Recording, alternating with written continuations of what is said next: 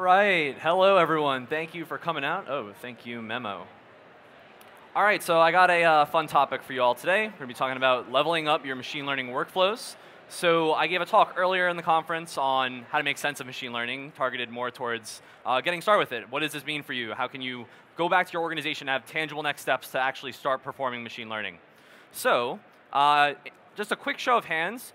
Who is at a company currently that has machine learning deployed? Either as an API, their own services they've rolled in-house. OK, cool. So a good number of you. That'll help with guiding my talk.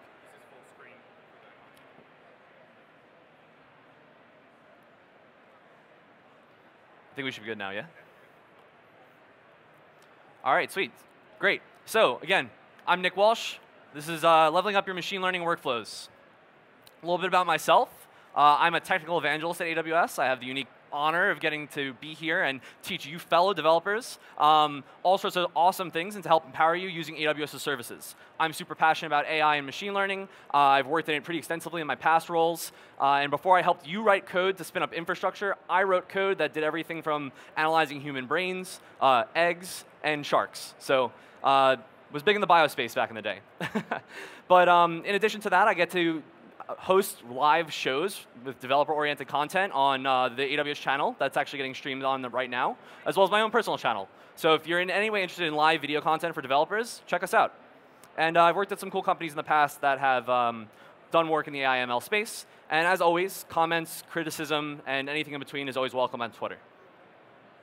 So let's give a quick roadmap of what we're going to talk about in today's talk. So first, we're going to talk about AI pipelines in the wild. Every company has a different pipeline, but I have a bit of a calculus for helping you figure out where you fall into place. The world of machine learning is a bit more structured when it comes to what companies settle on with respect to pipelines, and I want to share that with you. And I'm going to do that and help you figure out, based on that, how to improve your pipeline. Then after that, I'm going to give you advice that you may not use right away, but you'll be using down the line, when you're going to be figuring out when am I hitting the end of this tier that I'm in, and what will I need, or what will that moment be that I'll have to make the jump to the next level of services. And I know a lot of that is very vague, but over the course of this talk, you'll get to learn a little bit more about what that means. So first, really quickly, this was one of the big takeaways from my prior talk when I was explaining machine learning, but to many of you, this should be very familiar. So the machine learning process in 3 steps. At the core of it, you have to define a problem statement. You have some sort of parameter you're optimizing for. And this drives the decision of what algorithm you're going to use. You may have data already, but if you have a specific question in mind that you want to solve, you may need to go out and get the data to solve that. And so as a result of feeding that data that you have into your algorithm, you will have a model as an output. And now, machine learning does not provide value to your business until you're actually using that model to perform predictions. We call this inference. And so using that model, you build a microservice that can perform inference. Hopefully, it's scalable. And you use that to whatever capacity your application needs, either an endpoint that operates internally, or maybe you make a machine learning model that operates externally as a service. But this is really the core of machine learning. So I just said this, but business value is achieved during inference time. And if any of you have ever tried to justify budget, machine learning can seem like it has a very large hump to get over with respect to collecting the data, with respect to performing the training, which can seem like a very big deal.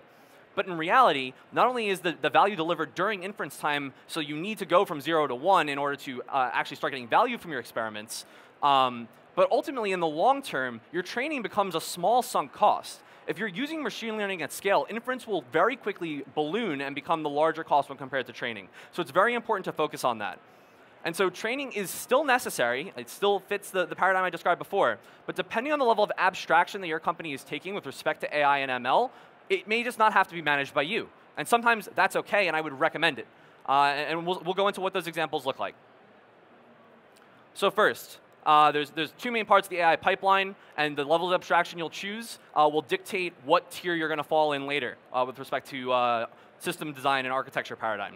So first part is training. Here are steps that essentially take you from end to end with training.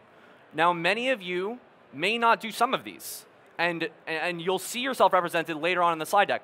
But this is what it will take to go from data in some form, we're considering that's the entry point, right? You have data, you're storing it somewhere, to ultimately having a validated model that you want to go and send into inference, which is the next part. So each of these steps, again, probably pretty familiar, but we'll go through them really quickly. You collect the data for later access. If it's a lot of data, you may need some sort of personalized ETL, extract, transform, load pipeline. especially if you have huge amounts of data that you need to feed into an algorithm or perform transformations and cleaning on.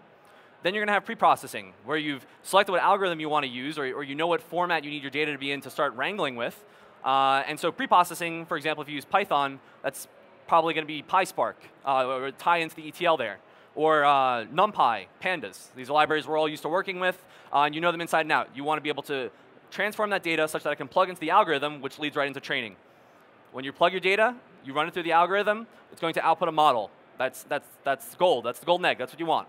And then maybe you're running a bunch of experiments in parallel. Maybe that's your first experiment. You want to go back, make some changes. So this isn't exactly linear, and all of you probably know this. You know, you've trained your first model, something went terribly wrong, or it's not accurate enough. You go back and you do it again. You may run many experiments in parallel. You may do hyperparameter optimization. All of this falls under training. And so these are the tools that you're used to using every day. And so data lakes and databases, warehouse on the data side. ETL, I mentioned Spark, but MapReduce, Hadoop. Depending on what your company's existing maturity level is for your data pipeline, some systems may already have different tools. You may not get to choose, right? We think it's extremely important to build tools for you that meet you where you're at. We're not in this to convince you to use a new tool. We want to build tools that augment your existing workflow. With pre-processing, we build SDKs that are available to work in the languages and use the libraries you already know and love. And on the training side, we know that you're using language-level frameworks like TensorFlow, like PyTorch. You want to continue to use those. And so we meet you there, and we build and optimize those algorithms. But I'll talk more about that later. Next up, inference. This is one of the biggest ones, and I think that there's a lot of information out there on the training side, but I think that inference is one of the less publicly talked about ones with respect to scaling. There are a handful of companies that have to deal with this at insane scale. Examples being, for internal use, Amazon, Google, Uber, Facebook, et cetera. These are data science and AI first companies, and they have had to deal with this problem at an unprecedented scale. But this isn't obvious, and it doesn't always come out in tech talks for how the public can follow in their footsteps. So here we see all these steps. Deploying that model that we had before. A model is just a static file. It's just a bunch of numbers. It's weights. You need to wrap that as a microservice, and then the frameworks make that really easy to do, but you still need to do that. The static file doesn't just perform prediction on its own, as much as we all wish it could. You have data ingestion, right? So you have a function, but how are you piping the data into it, right? There's a million different ways you can do that. Then once you have the data, do I need to pre-process it? Is it coming from one source? Is it many sources? What sort of linting or filtering do I need to do on this data? Then finally you get to perform your prediction, and then once that prediction's made, where does it have to get served to? Is it the end of an API response, and then you send that right back to whatever called your microservice? Are you outputting a entry in a database? Are you putting it to a static file? All of these things have to be considered. And if your company doesn't need to do all of them, that's still okay. But it's important to understand that they don't go away. They're just abstracted in other services. And so this is important not in the immediate future, but when you want to level up and go into the deeper levels, having an understanding of what's next will help you ask the right questions to be able to do this. So the technologies for this, a lot of these should be straightforward, but I'm going to show you specific examples of how to use this using AWS services that will make your life extremely easy, save you a lot of money, and make your data scientists and machine learning practitioners extremely time efficient, which is one of the biggest sources of inefficiency in machine learning today. So again, some of this I've used fairly standard language with respect to the names of the technologies, but I'm going to go into the specific services in a bit. So it's important to understand that every single customer leverages machine learning at a different level of abstraction. So your organization may only use an API. And so the only interface point that you had to worry about in both training and inference is in sending the API request with the payload to the model. The model of the API as a service is handling the pre-processing. It's handling the post-processing. It doesn't even think about training. That's already been handled for you. So you still fit into that pipeline no matter where you are. But we're going to talk about how you can think to expand and tips you can use no matter where you are in the existing pipeline. With machine learning, there's no one-size-fits-all solution, and this is for a lot of different reasons. One of the biggest pain points of machine learning is that there's a lot of academic phrasing in the education around it, right? Like software engineers can be amazing at writing bug-free code, but that doesn't always translate into being able to read PhD-level papers for state-of-the-art performance on machine learning algorithms. And so education is a huge gap. But there's a lot of factors beyond that. So let's look at the ones that you probably face very directly. These are very obvious. Latency. How quickly does this prediction need to be served? Is someone uploading a picture that needs to instantly have its text read? You have a very low latency situation there. Maybe you want that connection to be done on the edge instead of on the cloud. Maybe you are doing a nightly analytics sweep, basically, of your database for the day. That has that has really like a very high latency tolerance. So you can take steps to actually optimize around that workflow to save a lot of money in that instance. Next is cost. Obviously, if cost is prohibitive in certain ways, you may be able to alter your, it's not binary, right? It's not, can I use machine learning and can I not? There are ways where you can run a model, you can train a model for 3 weeks and get 95% accuracy. Or you could train it maybe in a day for your use case and get up to 90%. And maybe that instance is a sufficient trade-off of accuracy to cost, and that will work for your business use case. But again, every company has a different permutation of all of these. Scalability also, right? Is this an internal service that's just going to satisfy a few teams' internal products? Or is this something that's scaling out, like Uber, that uses this to do predictions every single time you open the app? These are all things that make you question how you're going to architect your application. And next is customizability. So you think you name your business problem, you think you found maybe an API that works for it. But what does that look like in the long term? Are you going to collect more data? Are you going to want to answer more questions that may not be answered by that API? Will your company needs change?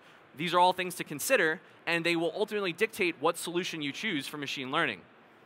So those are the hard stops, right? Like we have a specific budget constraint. We either have the latency requirement or we don't. But then there's some soft blockers too that you need to consider. Employee skill set. Obviously, we don't expect everyone to be PhD research scientists because it's not realistic. We know that our customers, we talk to them, that's not where they are out in the world. Some of them are like that, and we have services for them. But we believe it's important to build services and options for every type of customer. So, depending on what your employee skill set is, we have a machine learning option tailored towards that. Agility requirements. So much like customizability, what will the needs of this model change content-wise? How quickly do you need to update it? Is this a model that you're going to build once and then just have to serve forever, like your problem is finite, it's solved? Or is this a model that you constantly want to update on frequent purchases or frequent data updates, right? So for example, with e-commerce sites, you always want your model to serve up-to-date recommendations. So you want to ingest data and update that model very quickly. And then lastly, foundational infrastructure. A lot of you, especially ones that are at older companies, will have existing infrastructure that you have to work around. So particularly your data lakes or the databases of choice.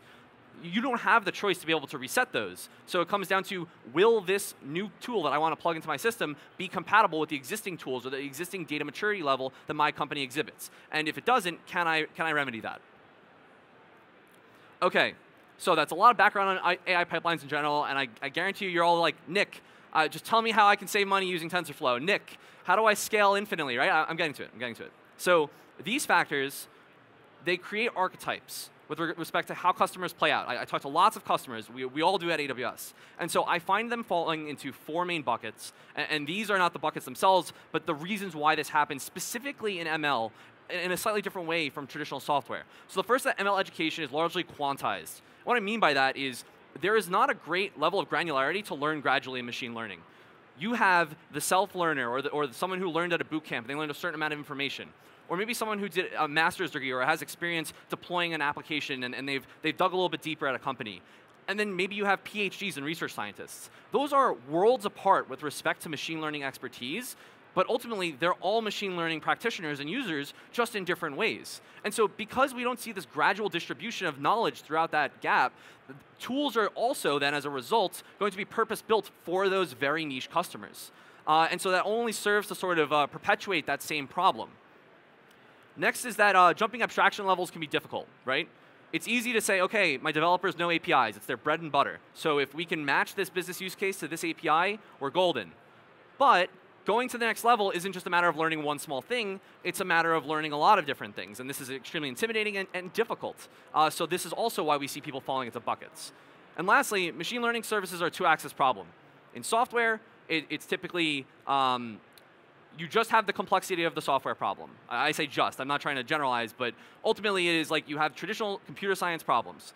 Now you take all of those and they apply to machine learning, and you have another axis of unique problems specific to AI and ML, where all of the productivity and deployment and CI/CD tools that have already existed for software that have taken so long to build don't really solve the last mile problems in AI. So now you're not just deciding like, all right, is this a hard technical problem from a software perspective? You have to match that expertise with the machine learning expertise. So it becomes a mess really, really quickly. So based on my observations, this is what I believe the archetypes are for the machine learning pipelines out in the wild at companies just like all of yours. First, the software as a service or the API-centric model. Highest level of abstraction, you have a relationship with the vendor of the API where you do not have to have any machine learning expertise. You are ingesting that you are passing in data and ingesting the results. That's it. They handle the ops, they handle the scaling, they handle and you pay per request typically, or I don't know, computation time, it depends. Next is plugging data into existing training and deployment flows. So let's say company did research, you couldn't find an API that worked for you, or you've moved on for a new business use case. You now need to start leveraging algorithms to train models. And now, we're not asking you to be research scientists here, but we see that there are a large enough number of open source examples, tutorials, and similar use cases that exist out there such that you feel confident to plug your data into an algorithm, follow a workflow guide, and be able to actually achieve your own machine learning pipeline, at least a very basic version of it that solves your problem. And that's a really large group of people. Next, we have the heavy experimenters. Typically, people move from 2 to 3, whereas some companies that start with APIs end up staying there. So after a lot of experimentation, you find out ways to optimize your workflow. You may have multiple models that train. You may have versioning constraints or very nuanced type of deployments. With respect to all of that, you need to learn a whole new set of skills and apply those CI/CD principles I explained, but learn them in the context of machine learning. And we have a lot of features that can help with that. And last is the fully custom stack. This is, you achieve all of the benefit of working as close to the metal as possible. But you're probably running things or running framework versions, or you're trying to deploy at scales that are unprecedented, where software solutions start to break down, and you need to start rolling your own. These are the ones that I've described at those major companies I said before. And those, unfortunately, the solutions they've built out internally are not available to the public. That's why we've built SageMaker and some other things that I'm excited to talk about. So we see these archetypes, but it's important to put into perspective. So our mission at AWS is we are fanatical about customer choice, and we are customer obsessed. And so I just named all these different types of customers that exist out there, and we have the task of putting machine learning in the hands of every one of them. So you can take my word for it, or you can look at all the customers we have.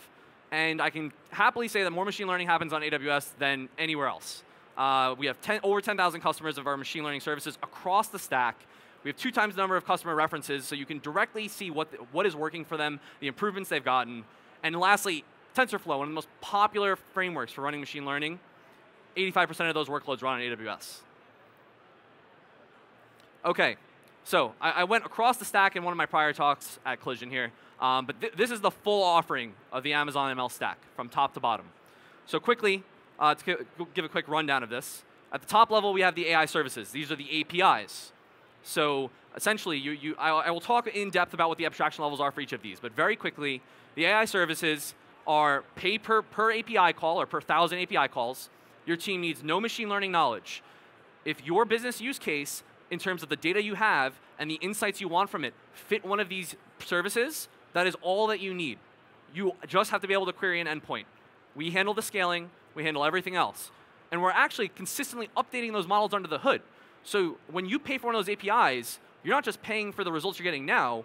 You're paying for the research scientist at AWS that's improving that service and making it more accurate for you going forward. Very powerful. To name a few of them, because I'm not going into really customer use cases for them. Recognition for computer vision for both images and video. Extremely powerful. You pass pictures or videos, can get you facial detection. It can give you labels of things in the image. Extremely powerful. Textract. OCR, optical character recognition, a very difficult problem. There are lots of open source libraries, like Tesseract, for example. I've worked with them directly in previous lines of work. And they're good, and they've come a very long way. But ultimately, they're very focused on just doing one thing, which is pulling the letters and the words off the page and numbers. But ultimately, we realize that business use cases are more nuanced than that.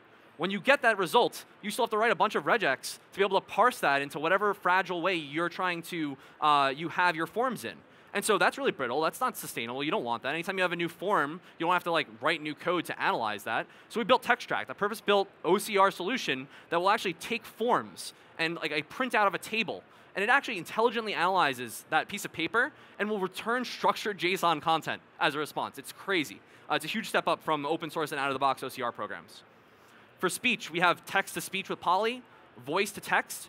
We have both batch processing and stream processing, so you can translate in real time, or you can translate as well as transcribe, which is the service for speech, and comprehend if you want to get the sentiment of text. So angry, neutral, happy. These are things that are extremely valuable for business insights.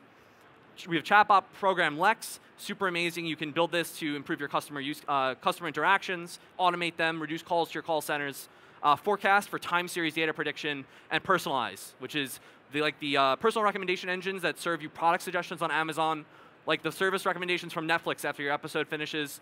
You can have that by plugging in your existing customer data and don't have to worry about training. You just have to provide historical data, and the service will respond with nuanced and proper recommendations for your customer. Extremely powerful. Sorry, 1 second. So before I go into the other ones, I figure we'll actually dive a little bit deeper and see what the AI services look like. So this is the first archetype. SaaS or AI services. Typically, you have no machine learning talent in-house, nor has your company decided that at this point in time it is a worthwhile investment for you. You're probably running a pilot first before you've even considered whether machine learning is something your organization wants to commit to in the long term. And the way AI services are architected from AWS makes this perfect. There's no logistical legwork in terms of getting it set up. It's just an endpoint, so you can query it with a bunch of pictures or your data for whatever service you need, and see with a gut check, hey, is this right for me? Is this worth exploring? Next, it's fully managed and hosted. So if it is, you don't have to manage how that ever scales. You just have to manage your own application code. And whenever you're sending out a request to one of our APIs, we can guarantee that based on our SLAs, you will have the proper latency. You will have the proper response times. It will be accurate. It will not go down. No ops to manage. Obviously, everyone loves that. It makes it easier. Less calls and pages in the middle of the night. And the models are built by experts, iteratively improved. We look at all of our customer use cases. We see our customers out in the wild, that our solutions architects, that our evangelists like myself are helping. And we see what are the repeatable problems the customers are facing that we see people reinventing the wheel on because there just isn't enough public availability of services. And so that's why we've built these purpose-built solutions. So here in blue are the services that are abstracted away, or the parts of the pipeline in both training and inference. So you don't have to deal with them. So here, all you have to worry about is ingesting the response. Just pass an API call, ingest the response. You've got everything. Archetype number 2. Basic train and deploy. This is where you start getting into building your own model. This is where SageMaker is going to come in. So, machine learning services, especially from AWS, that you're going to be looking at here. SageMaker, which I'll dive a little bit deeper in a second. SageMaker hosted notebook instances, which if you've never used a Jupyter notebook, they're amazing. And we have them out of the box with one click now on hosted servers. They do a little bit more than that, too. I'm excited to share. We have SageMaker Ground Truth. So data labeling is a huge pain. So whoever has had to collect data knows that in order to pass it to a supervised learning algorithm, it needs to be labeled. So if I'm trying to make a shoe classifier, I would need to pass in a bunch of images, and each of them has to be labeled with the brand of shoe that I want the algorithm to use to make this decision boundary. And so, I think every data scientist at one point in time has sat at their desk for a few hours saying, yes, no, A, B, C, and it's terrible. It's extremely inefficient. And so Ground Truth is a part of SageMaker in our platform where you can upload images and create a task in a web client, in a web GUI. And you can essentially pass in a list of emails. It could be people at your company. You can also sign up for Mechanical Turk as a target, which is ultimately task-based labor as a service for tasks like this. And you can just say, OK, here's the task. I want you to look at these images. Here are examples of labels. Label them. And we have this for multiple types of classification problems. So you have binary classification.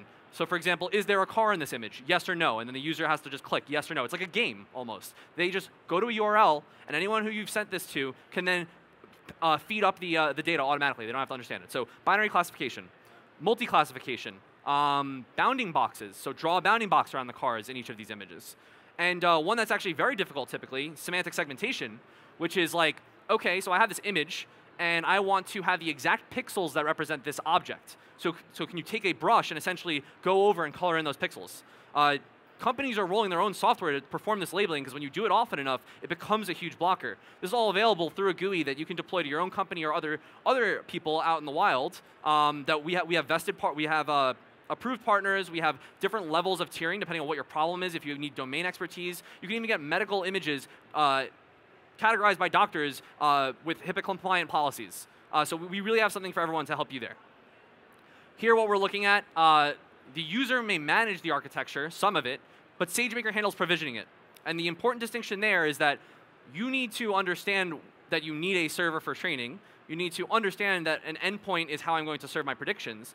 But you don't have to know ops code for spinning that up. You don't need to know EC2, Amazon's service, server as a service offering, to be able to do this. You just need to know, OK, hey, SageMaker, I need 4 instances to train this, because it's going to be a huge long-running task. And I'm going to write that. I'm going to say number of instances equals 4. Instance type, C4x large. You hit enter with the train command here, sagemaker.estimator.fit. And in the background, SageMaker will spin up those instances without you having to do anything. It will pipe all of the logs of that event data in real time out to you. It will perform the training. It will parallelize your algorithm. It will parallelize your training job if your algorithm allows for it, which most of the SageMaker ones do. And it will actually distribute it and basically perform the map reduce and pull it all back onto the host server, which is the Jupyter Notebook. So you just performed distributed training across any number of instances of any type with GPUs without needing to know anything else beyond this function right here. So we know that ops is a big blocker for a lot of machine learning folks, so this has helped a lot of people. And then ultimately, I mentioned before, you don't get value until you're performing inference. So you can have the best model in the world. You could have 98% accuracy, right? 99% accuracy. But if you can't deploy it as a service and other parts of your application can't use it, it's not providing value. So we have a one-line function for this. If you're building your model in SageMaker, you do sagemaker.deploy, and you pass in the model that you just built, and you have an endpoint. And we have something called Amazon Elastic Inference, which is a box you can check that will say, please scale this endpoint to traffic, so that you are never under-provisioned, so that when too many people hit it, it's lagging or it goes down, and you're never over-provisioned because it will only scale up to the demand that you have instantaneously. Again, like the huge software problems that exist in the ops world, the existing tools didn't work, but at Amazon, we've built out systems that enable us to do this. So what does this look like when it comes down to brass tacks? Like, what are the actual gains of using SageMaker over just rolling your own frameworks, open source frameworks, on servers? So first is reducing costs. 70% cost reduction for using ground truth. If you are paying a data scientist and they're on your payroll, it is not efficient to have them performing a menial task like data labeling unless there is a specific knowledge need for that to happen. But most of the times there's not. So 70% of the cost reduction to do that. Next, 75% cost reduction for inference. So typically, you may package your model, you ship it off to your DevOps folks at your team or the team at your company, and say, hey, wrap this as an endpoint, put it up for me, scale it, just do whatever you need. By leveraging GPUs under the hood with our infrastructure, we can actually automatically perform the scaling and perform it more effectively than you would be able to if you just rolled your own servers or rolled your own open source variants. But I'll get into the open source part in a second. Next is increased performance. As part of this parallelizability, we have GPU parallelizable variants of a lot of algorithms that enable you to scale with extremely high efficiency, higher than some of the open source equivalents. So the issue with scalability on the training side is always resource utilization. So let's say you have this server and it has 10 GPUs, and you want to make sure that every one of those GPUs is running at 100% so that you're getting the fastest computation time possible. Well, a lot of these open source frameworks, as a function of them being generalizable to work with a lot of different environments, are actually not optimized to work on all of them as well. That's just a general software trade-off. And so as a result, you may only ever see it peaking at 70, 80% utilization on a GPU. So you have to scale out more even though none of those GPUs will go to 100%. It's terrible. It's just inefficiency. And so we enable you to have both more efficient access of resource utilization, but also linear scaling. A lot of frameworks will fall off after a certain number of GPUs and not continue to scale linearly, but ours do to a much higher extent. I mentioned one-click training and deployment. You could do it with the SDK, like I said before, the .deploy function, or in the console, and train once and run anywhere. It's really cool, but I'll mention it later because it's more on the full stack side with respect to complex deployments. So I mentioned before, 85% of TensorFlow workflows on the cloud are on AWS.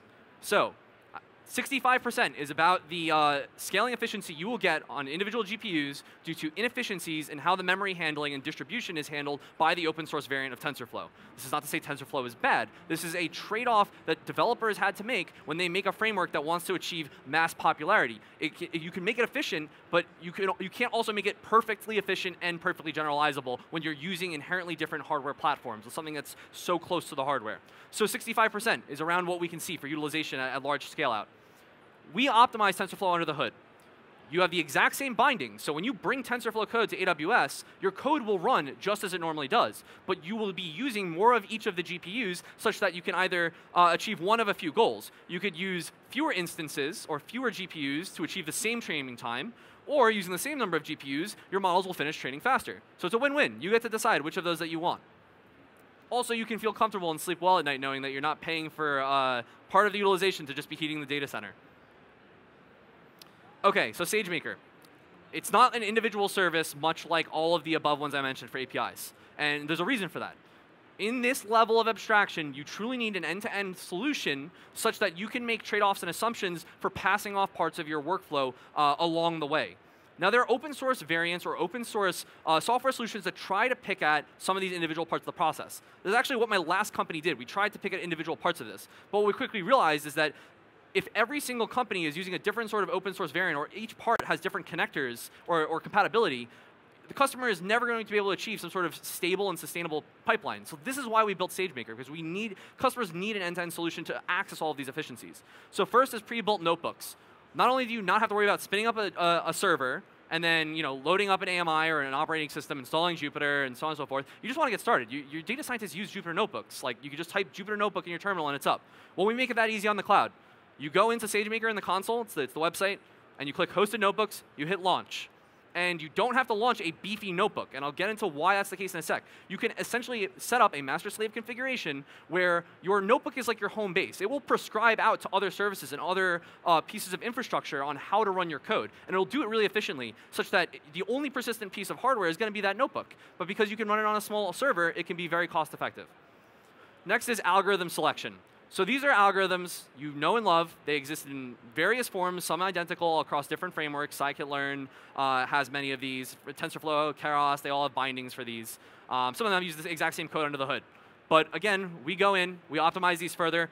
We have the hardware they're all going to run on. We're building the bindings so that we can connect them. So we go all the way down the stack and optimize these so that you can get better performance than the open source variants, but use the code that you already have. So you're not getting locked in. You're using the same code you already have, and any code that you write, you can do whatever you want with down the line. Next is setting up environments. This was exactly what I worked in, and it's hell. Like for anyone who's worked in it, both on trying to reproduce training results and deploying. Everyone says, like, oh yeah, use Docker, and Docker is one of the foundational technologies that will help solve this problem, but it's easy to say, hey, just learn this massive technology and all the pros and cons that come along with it when your machine learning practitioners are already trying to learn ops and then proper software engineering best practices. So if we can enable this to have one-click deployment or reproducible environments like we do in SageMaker, we know it provides immense value, and it makes it extremely easy to lift and shift when you're going from training to deploying to production. That's why we can enable one-line deployments. Training and tuning. This is part of like algorithm selection. You go in the experimental process. Hyperparameter optimization is a huge problem, right? So you know this is the right algorithm. You know your data set is nice and clean. You know you have the right features. But now you just need to scale out your experimentation process such that you can figure out what the optimal set of hyperparameters are. And the state-of-the-art performance has moved over time. You can just do a proper grid search. You can do random search, which at times has shown to be even better. But how do we optimize that further? How do we make that experience better than running a bunch of nested loops that if it crashes, your job just goes out? Well, you can just parallelize all of them. We allow you to do that in SageMaker. For hyperparameters, just pass in lists, pass in arrays, and it'll actually spin all of those jobs up. This is what it looks like. So I have a factorization machine model here, used for recommendation engines. It's just imported from SageMaker. And here I'm passing in the data in feature dimensions, the shape of it. I'm telling it the predictor type. It's just one of the many parameters. You can look at the docs. And I'm determining the number of factors, epochs. I'm just defining my training job. This is the hyperparameters, right? This is very similar to how you already do it, but this is enabling SageMaker to take this and apply a very similar syntax to whatever algorithm you're using under the hood. One-click deployments. I talked about this, but I want to just show you instead. This is what it looks like. After you've taken that, you've defined your hyperparameters, you do fm.fit. It will distribute that, perform the training. It'll output your model artifact on S3 or wherever you want it to go. And then once that's done, you can actually just deploy with SageMaker.deploy, or in this case, fm.deploy. You tell it the instance type you want. You tell it the initial count. It couldn't be any easier. Next, scaling and managing the production environment. Obviously, going from 0 to 1 is one of the biggest problems in machine learning. But once you're there, you will very quickly realize the next question is, oh, so where's model 2 going? Where's version 2 of the first model? How do we scale this out and parallelize it? How do I use more data? Everyone thinks it's so far away, but once you deploy that first model, you're going to be right there. So auto-scaling, health checks, automatic handling of node failures, failover redundancies, spinning instances back up. We've solved the problem. A lot of customers don't see a unique business value of solving it again for themselves. So please, just use the service. This functionality is free as a part of SageMaker. You're still only paying for the compute resources you're using. These features are free to use. You don't pay an additional part to use our SDK. Okay, so archetype 3. I think I got to speed up a little bit. But we have ML services, so this is after you've deployed that first model. Maybe you've got a bunch. Maybe you need to parallelize them. You're using a lot of the same services you just used, but you're probably getting a little more intimately familiar with them. Maybe your company has expanded your data pipeline and you want to have more sources, so you have to perform more complex ETL. Amazon Glue, Amazon Glue enables you to do that. It enables you to pull in data, perform a transformation on it. It's completely serverless, so you don't have to worry about what instance it lives on. And you basically just say, hey, here's my source. This is what the data is going to come in as. This is the format I want it to be in, and this is the destination. You don't have to worry about what framework you're using for ETL. Or you can roll your own. We have PySpark also. We have EMR, Elastic MapReduce, if that's something your company's already used to or knowledgeable in. And so ultimately, this is just a deeper end-to-end integration. So in the prior example, archetype 2, you're kind of just plugging your data into an algorithm that you already knew works. This is where maybe your software engineers have learned a little bit more about machine learning. You can reason a little bit better about algorithms. Maybe you've hired your first data scientist. These are the services they're going to want to use to be able to unlock that next level of value for your company. And pre-processing, obviously, it depends on what your service looks like. Before I mentioned an API, but you may have lots of different ways this can come in. You could have streaming data for your model. What does that look like, right? Like that's something you have to figure out for your company. Is it audio data? Is it image data? Is it video data? The world is wild out there, but ultimately you still don't have to worry too much about ingesting it. You're not opening your own API gateway. You're just deploying. So you still don't have to worry about the ops on the endpoint. It's very handy. And lastly, post-processing, like once your model's made a decision as a microservice, you still have to re-serialize whatever that output is and send it back as an API response or send it somewhere. Now, in the function you build for pre-processing, you can just define where it wants to go. But again, you don't have to worry that you accidentally messed up your API gateway or that your service is going to shut down. Again, what does this look like when it comes to numbers and dollars and cents?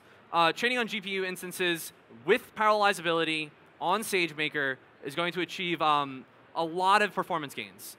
But more specifically, we have a specific class of instances called spot instances. So most of you are used to using on-demand instances. I say, hey, I want the server. Please spin up now. I know what your rate is going to be. And then you spin it down, and then that's the cost you've paid.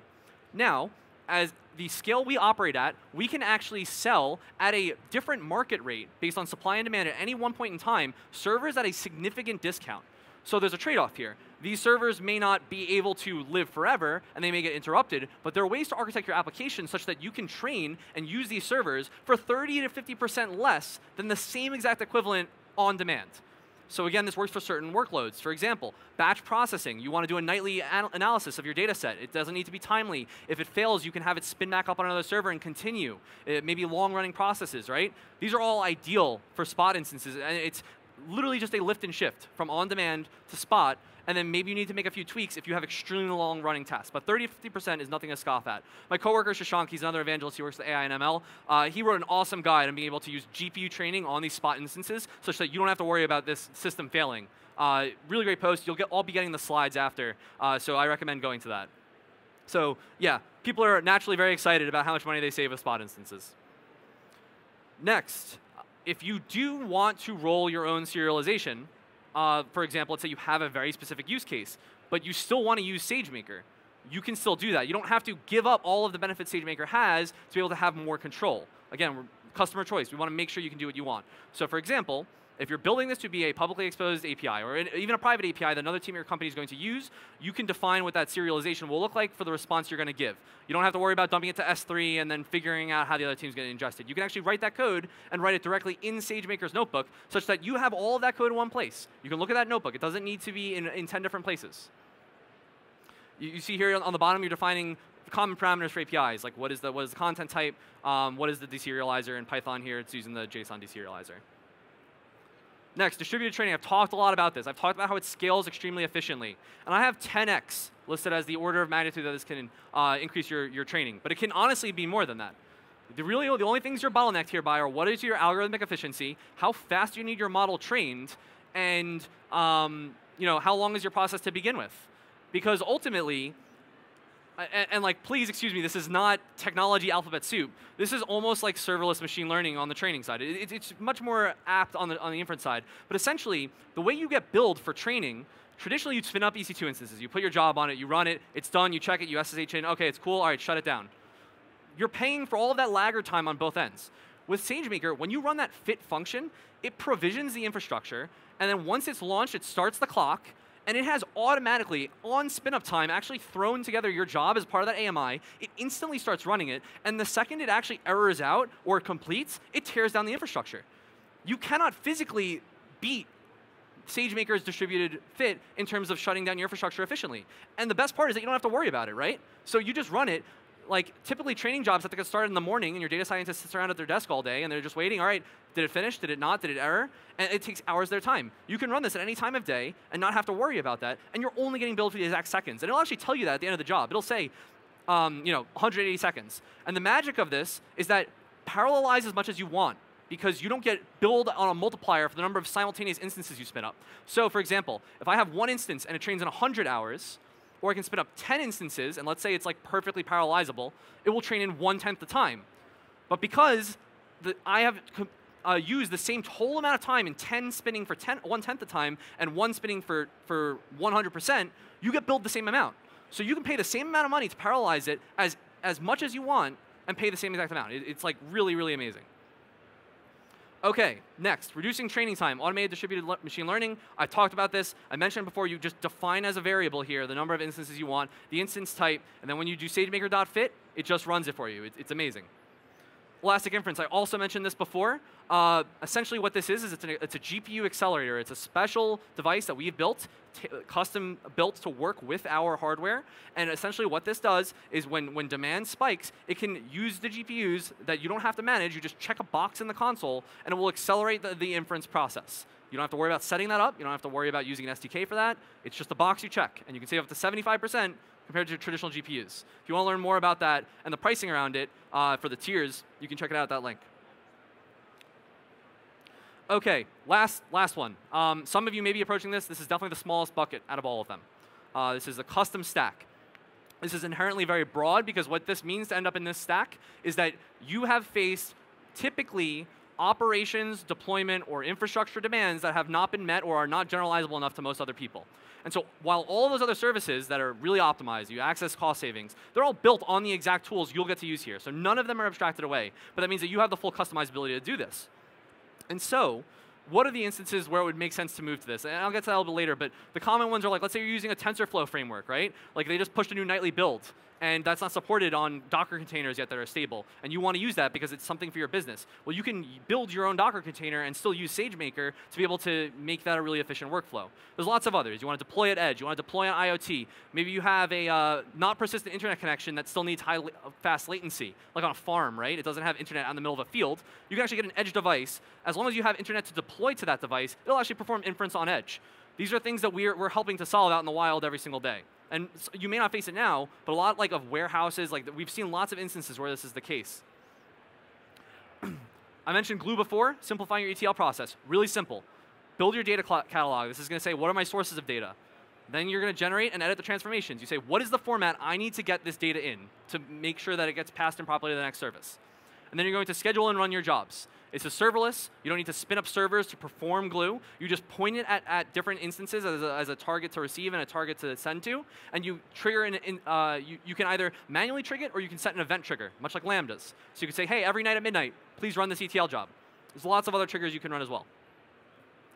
Next, serverless inference. A lot of people don't think about this, especially in the machine learning world. So, AWS Lambda. Who here has heard of Lambda? All right, good, a lot of you. So, Lambda, I will go out on a limb and say is probably one of the most cost-effective ways to run inference should your inference workload fit in the parameters. And so there's only a few of them, and Lambda has expanded its capabilities over time such that more and more of your workloads will fit on here. So there's a few things. You only pay for what time you use. Great, that's why Lambda's awesome. Auto-scaling, don't manage any ops. Beautiful. But the considerations, time and size. On time, Lambda has a 15-minute timeout. I'm not telling you to run your training on Lambda. I'm telling you if you have an inference task that can run on a CPU in under 15 minutes, put it on Lambda. You'll never have to scale it. You'll never have to worry about it running over on time, any like inefficiencies and how you have your sort of configuration aligned. Like it's always just at the functional level. You just have an inference function. And ultimately size. So Lambdas have a particular gigabyte size limit. So if you have a very large architecture for your model, like the large weights file in a neural network, for example, if you have machine learning libraries that you have to import to perform that inference that are very large, or if you have a huge payload, like a huge video, you can still use Lambdas in that case, but you have to figure out some smart ways to dice it up such that you fit under those requirements. But again, AWS Lambda, one of the most cost-effective ways to be able to do this. You just have to think if it fits your workflow. Build once, deploy anywhere, SageMaker Neo. This is extremely valuable. So in the past, all those constraints I just mentioned are what you think about when you start training your model, right? You have to think, okay, well, if my model can only be so large, I can only use certain frameworks, certain libraries, and it really limits what you want to do. And let's say you have a model that's extremely successful, and you need to replicate it. You need to almost start from scratch and rebuild it to each of those platforms. It's essentially completely independent pipelines. SageMaker Neo, by building an end-to-end platform, enables you to train once using whatever typical code that you write, like the first way you would code your model, not the minified or extraneous different ways you would do it. You build it once, and you can deploy it in any number of ways. You can deploy to an edge device. You can deploy that model to a server. You can deploy it anywhere, and it will be able to match a lot of different runtimes, match a lot of different file sizes and constraints you have, all from the same training. So you don't have to think about how your multi-class deployment or your multi-device or endpoint deployment is going to work when you use SageMaker Neo. It's huge in the IoT space and computed edge and for minifying models. OK, those are a lot of the tips and tricks that I've learned. And I've talked a little bit about how you figure out when you move between tiers, but I've really broken it down to two very specific leaps that you'll take. First, obvious caveat, I've mentioned it before, there's no one-size-fits-all solution, and you may have a different bottleneck that dictates a reason to jump or a reason that you cannot jump with your organization. If you're on the fence about where to start, if you are here at your organization and you don't know where to start here, or if you are on the fence about whether you should jump, my advice is start at the higher level of abstraction first, and the reason for this is that by design, none of your work is going to be wasted. So these are not completely independent and separate versions and solutions for machine learning.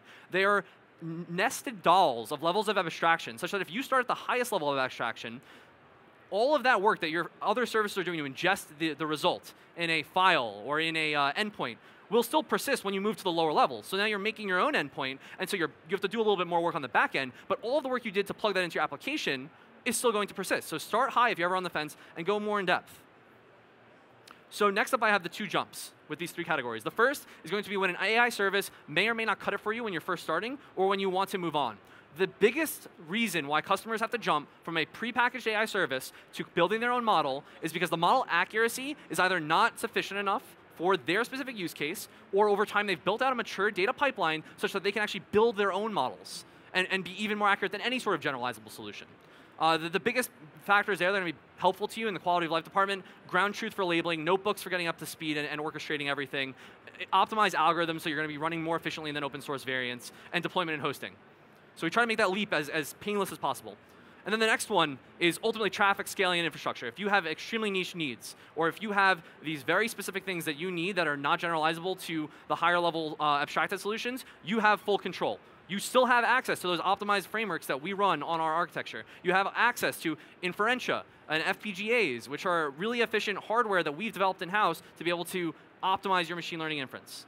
So I'm running right up against time, but I know this is a lot, and I know that every step in this pathway is asking your company to learn more, but we want to meet you halfway. We have a vested interest in your success, and we want to see you do well, so we have ways we can help. ML Solutions Lab is number one. From brainstorming, if you are interested, come talk to us. We will help you. We will help you figure out if this is right for you. We don't need you to come to us with the answers. We can help you walk and arrive there. Custom modeling, training, work side by side with us. We have various levels of support, from enterprise support, essays, and so on and so forth, and machine learning training and certification for formal education. So with that, I hope you learned a few things. Hope you can save some money, be more efficient. Thank you. I'm Nick Walsh, and I hope you enjoyed. Hey, Nick, we got a couple questions from Twitch. Cool. So one is, what's your recommended resource for someone that's just getting started with machine learning on AWS? Yeah, so if you're just getting started with machine learning on AWS, it kind of depends. Are you looking to solve a business problem quickly? If that is the case, I would recommend looking at our APIs very quickly. If you are trying to start learning machine learning from scratch and learning how to build models, I would recommend using SageMaker hosted notebooks because you don't have to worry about knowing what one even is. You just click the button, we have kernels and environments built out already, and you can start using all of those frameworks right out of the box with lots of example code on there for solving complicated problems. So. And there's another one from SOC02, which is, what would you recommend for someone that's just starting out in college or finishing high school and they want to get into data science? Like what kind of coursework they should be looking at? The question again was someone that's just starting out wants to get into data science, what would I recommend? So it depends on where you want to end up, which is always not a easy question to answer in the beginning. I feel like most people don't know that. More math is always better to know, but I would say find projects and skills that excite you and set that as your goalpost, meet it, start lower than higher, and just keep moving along. It's all iterative, it all builds on one another. So that's my advice. All right, cool. I think we're done. So thank you again, everyone who came out. I know it's late on the third day, but hope you all learned a thing or two. I've got a jet, but I'm available here if you ever want to learn more or if you need the slides. They should be going out to all of you if you signed up with your email at the AWS Dev Theater. If not, again, reach out to me. I'd love to help you out. Thanks again.